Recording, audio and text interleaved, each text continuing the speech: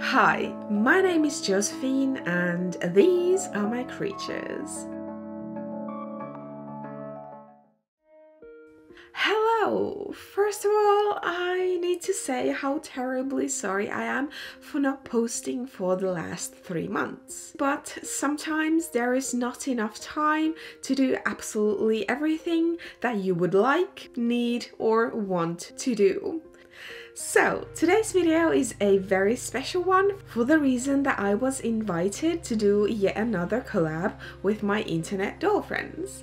The Dolly Geek, Dollmaker, Stephoodoll, PIXIENATORY, I Could Do That, DIY, HarleysDollhouse, and BlurredColors Art.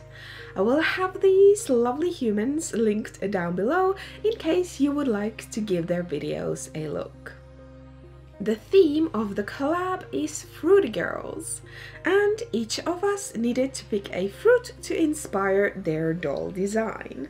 One of my favorite fruits is kiwi, and they are very cute looking, so I decided to use the kiwi fruit as my inspiration. Not to be mistaken for the kiwi bird or the people of New Zealand, who are also referred to as kiwis. I purchased these specific dolls for an upcoming project, and I had plans to make a hybrid of them. The only problem with hybrids is what to do with the leftover parts, so I decided to use them up in this custom. After separating both of the dolls' heads, I proceeded the process with the Cave Club doll's body and Briar Beauty's head. Briar gets the old pliers in the head treatment to loosen up those extra gnarly looking glue chunks and stubble of hair. Ever After High dolls are kind of difficult to find secondhand in my opinion, so it's my first time working with one. And the amount of sticky glue in her head was just pure gross. Ugh. A little bit of acetone will take care of the factory face and the leftover glue mess. I always use 100% acetone to make the job go smoothly.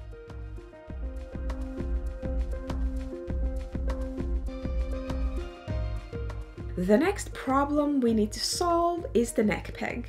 Cave Club dolls have very small necks, so the larger Ever After High head just flops around. And the Cave Club doll head has no chance whatsoever of fitting onto Briar's neck peg. Because in the end I want these dolls to completely swap heads, I decided to cut off each doll's neck, so that I can transplant it with the head to the new body. You gotta love the weird sentences in doll customizing. To attach the new head to the body, I will use super glue and a tiny piece of strong metal wire. The attachment point is a little bit messy, so I clean it up with some Magic Sculpt clay. How it works is you mix equal parts hardener and resin, and it will cure in 12 to 24 hours. The working time is around 2 to 3 hours, depending on how hot or cold it is. If it's super hot, it will cure faster. Basically, it's the same stuff as epoxy sculpt, it's just a different brand name and packaging.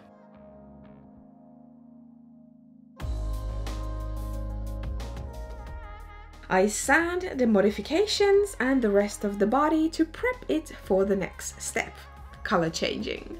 For some reason, I decided to use acrylic paint for this. I don't usually, and now I remember why. Because it sucks! And here's why. I spent a long time color matching my paint and I got pretty close if I don't say so myself. But the acrylic paint needs a varnish on top to protect it from chipping and scratching off. I have used my Tamiya gloss glaze on top of acrylic paint before, but it was a different brand of acrylics and not matte as this paint is from FolkArt. So the second I brushed it on, it turned Oompa Loompa orange. Great. Just great. Well, at that point I thought it might change back if I spray it with MSC, because that's matte. Well, it helped a bit, but in the end I needed to correct the color with pastels and couple layers of MSC. So at that point I might as well have done the color change with pastels from the beginning. And guess what? The paint still rubbed off from certain places despite the heavy varnish.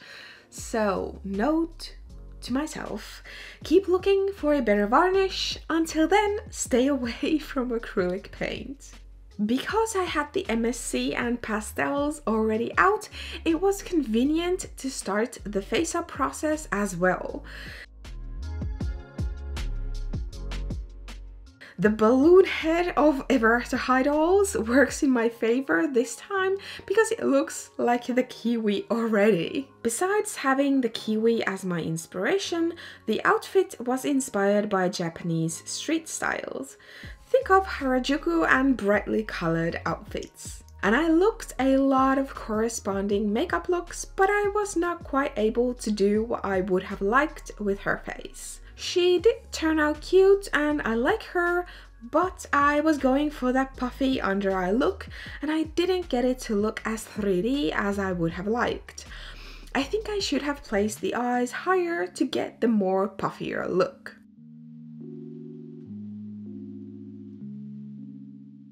In the first layer I was able to do a lot. Add color to the skin with blush, sketch and start coloring and detailing the eyes. I think the eyebrows are the thing in her face that turned out the best. I really like the different shape I was able to achieve. I did steal her face at some point for the second time, but I forgot to film that.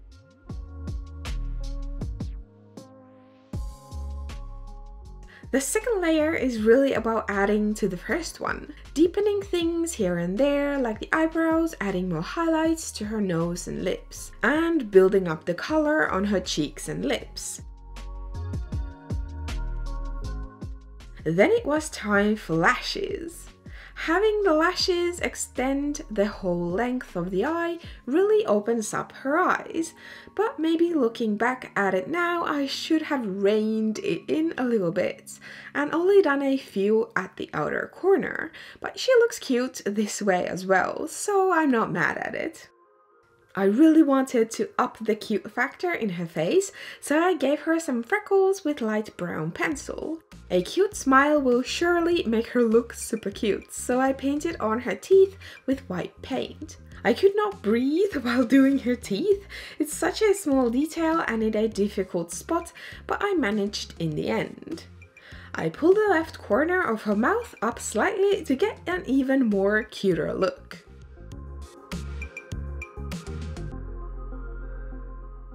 Before I seal her for the third time, I add some Pearlix powders to her eyes. I think this color is called Super Bronze. After a fresh coat of sealant, I can layer some pencils and paints on top of the shimmer. I was going for a kiwi pattern on her eyes. It's very subtle because I did it in brown instead of green, but I think you can see the lines of the kiwi fruit and the dark brown seeds done with brown acrylic paint.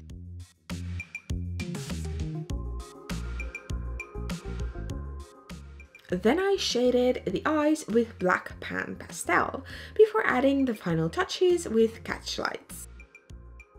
I added some to her waterline as well. I felt like the eyes were big enough this time to accommodate that. Then after sealing her, I add Tamiya gloss glaze to her lips and eyes as well. First I thought about only glossing the waterline, but I wanted the shimmer in her eyes to pop more, so I just did the whole eye. I really like how glossed eyes look. On to her hair! I only had a small amount of this green yarn, but it was the perfect color, so I really wanted to use it. I thought I could add some dark brown into the mix as well.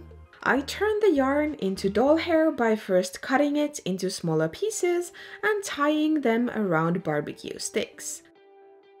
Then I brush the yarn until it becomes all fluffy. Speaking of fluffy, here is my cat, Monni. I love how he takes up all of my working space.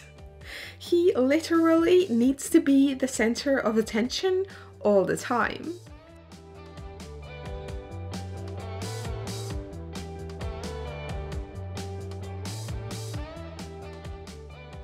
To get the hair to lay more flat, I use my straightener on it. The brown yarn is not 100% acrylic, so it still is a bit curly, but I don't mind.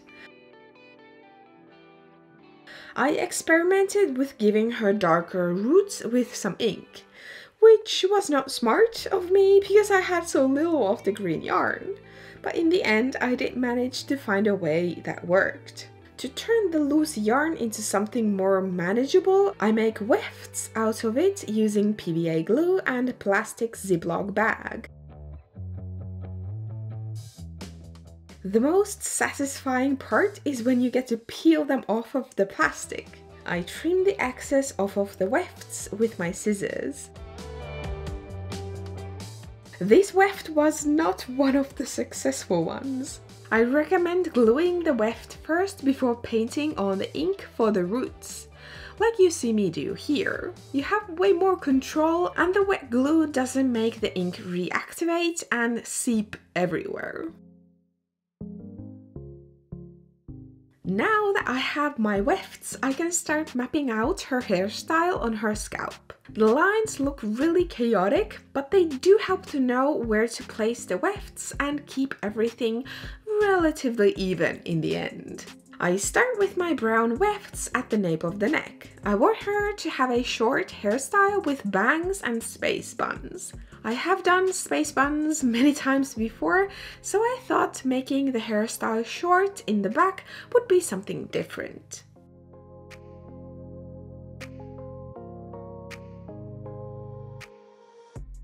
I use the ugly green wefts on the first layer of her bangs. This way you can't really see them much.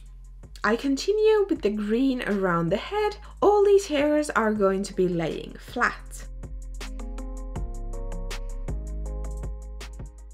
Next, let's make the base for the space buns. It's just 3 small wefts glued to the center of where I want the buns to be in the end.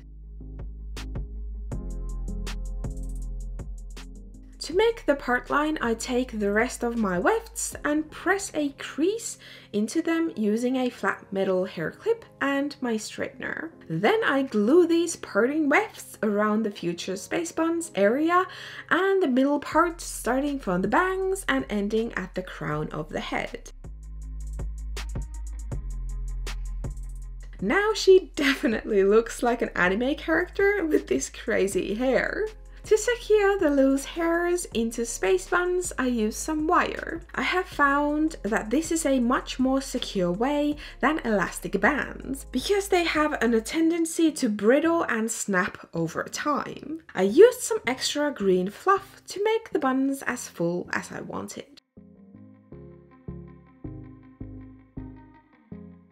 Then it's haircut time! I chop off first her bangs and then the rest of the hair. I'm going for a short, cute bob with feathery ends. Just like the bangs are not blunt but a bit softer.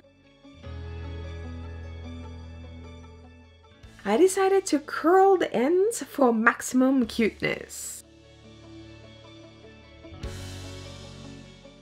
To secure everything in place, I used a liberal amount of hairspray. For that, Freeze Fix Ultimate Hold. I painted her nails and gave her some bracelets made out of beads before moving on to her outfit. For her outfit, I will be using these socks and some leftover fabric from my boyfriend's pant legs. I made a paper version of the pleated skirt I wanted to make. I traced it onto my fabric and made sure to mark the pleats carefully. I snipped the bottom hem to make the pleats lay flatter in the end. I then glued down the hem and secured the pleats with glue as well. They will be sewn in place too, but to make it a bit easier to manage, I will glue them down first.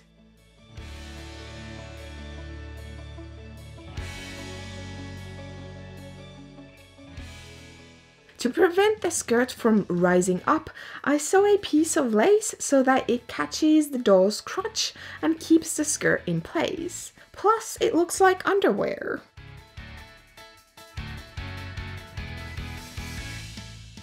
I cut out the waistband using the pattern I created by tracing the paper mock-up of the skirt. I will then sew it to the skirt, fold the top edge down and under and secure that with some tiny stitches. I didn't try and sandwich the whole thing into the waistband because it was getting very bulky already. I added a snap closure at the back.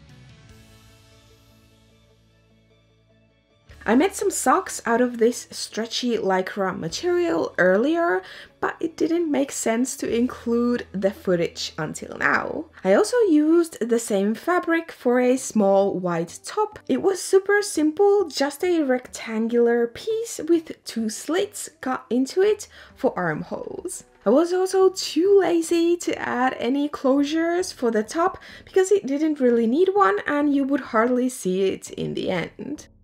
I wanted her to wear a cozy sweater with some embroidery on it. So that's why I chose the socks in the first place. I cut off the parts of the sock that I can't use, like the top edge, toe and heel area. Basically, we want a large flat piece. I didn't bother to make a pattern for the sweater because I wanted it to be oversized, so I roughly measured things against the doll before eyeballing it. I cut 2 smaller pieces for the sleeves and then fold the rest of the fabric and cut out a torso piece with some armholes and a neckline. I also cut the piece in half at the back so that I can add a zipper later.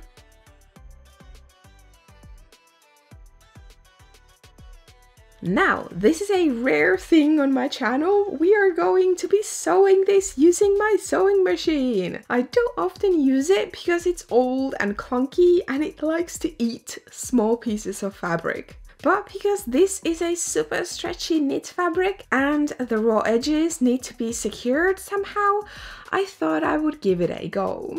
I did have to use the tissue paper trick to get the small pieces through the machine, and still it was a struggle. In the beginning you saw me set the machine to a specific stitch. That's to help keep the seams stretchy like the fabric is. It's a pretty simple sweater, so I start with the cuffs at the sleeves. Then I set the sleeves at the shoulder. Then I finish off the neckline and close the side seams and sew shut the sleeves all on one go, before adding the final pieces at the bottom.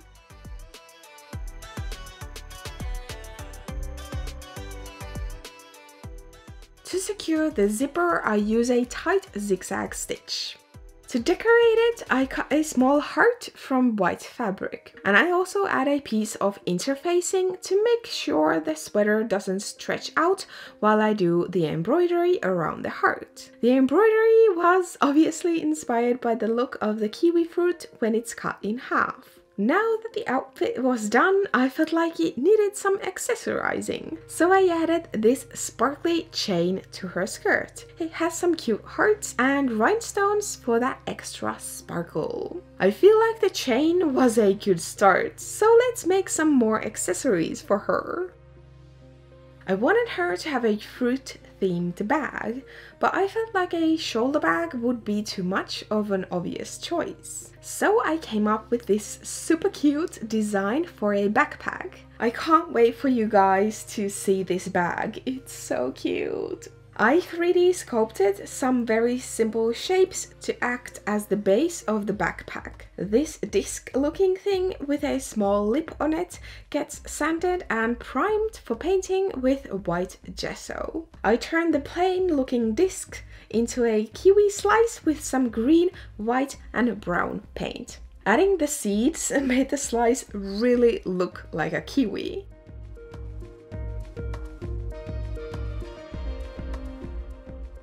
I then glossed the piece for that wet looking shine.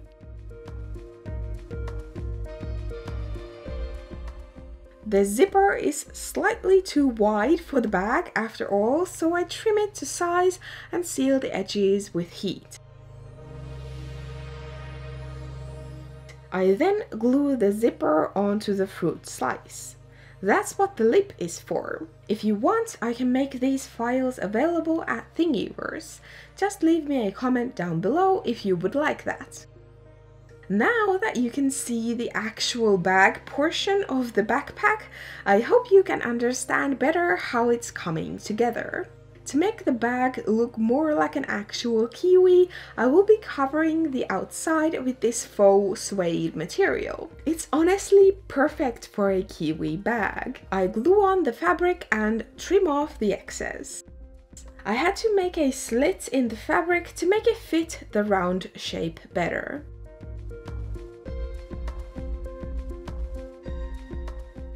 I then join the two sides with glue.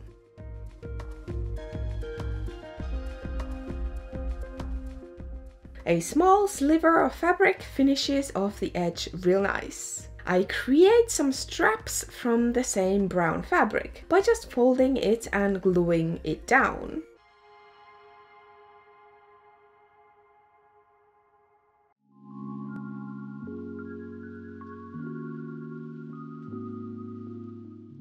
I also added a cute handle to the top and decorated it with a keychain. The last thing we still have to do is the shoes. I wanted her to wear very chunky sneakers, Harajuku style, so kawaii. To create my sneakers, I first modified Enchanterium's free shoe base file that they created for their smart doll cyborg Koko. I had to make the sole wider and a lot smaller to fit my Cave Club doll's feet, but it works surprisingly well. I printed the pieces with our filament printer using the same fluorescent yellow filament that I did for the bag. I removed the supports from the print before I move on creating the fabric pieces of the shoe. Enchanterium does provide patterns for the rest of the shoe as well, but I decided to create my own because my shoe is so much smaller than theirs. I used plastic wrap and tape to be able to draw on the design. I then transfer my markings to paper. The cross-hatched areas are going to have 2 layers of fabric, while the connecting tabs just have 1.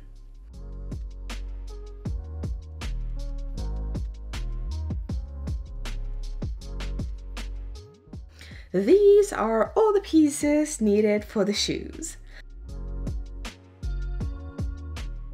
I will be using 2 different fabrics to get a two-toned look. After all the brown pieces were assembled, I could do the yellow ones. To create that sneaker-like look, I sandwiched some felt in between 2 layers of the fabric to get them to the right thickness. I cut slits into all of the connecting tabs and then start the assembly with the shoe's tongue. It gets glued down to the toe cap piece. I then add some glue to the sole and press in the toe cap's side piece. I then glue in the puffy back heel piece.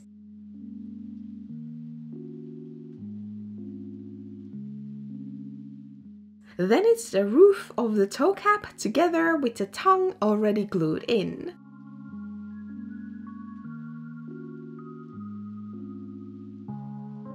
I then do the side pieces, and after that we can lace the shoes with some white twine and 2 needles at both ends.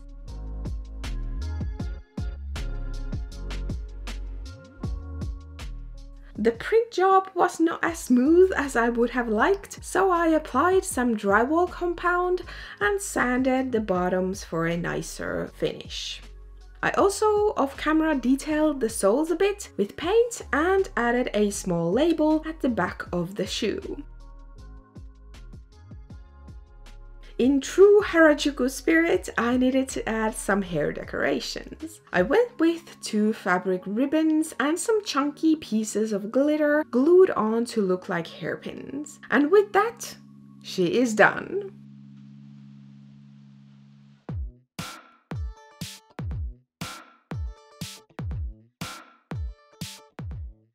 She turned out super kawaii, and I loved working with the Cave Club doll body. It has nice articulation and at the same time it's super small and cute. I would love to work with other ones in the future. I love the whole outfit I created for her.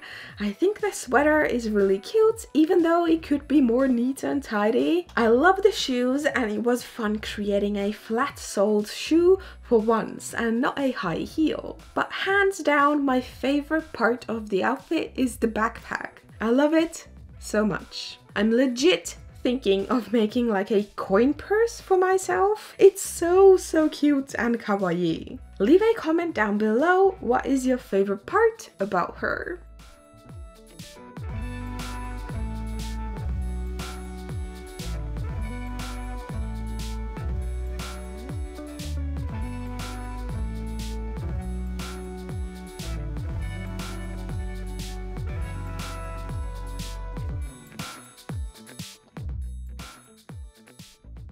Don't forget to see all the other amazing artists in this collab. I will have links in my description box to all of their channels so you can find them real easy. And before you go, I think it might be fun to try and guess what fruits the dolls were inspired by before you go and see all the videos. Thank you guys so much for watching. Subscribe if you haven't yet done that, like this video and leave a comment. I would love to know what you think of my kawaii kiwi girl. Until next time, bye!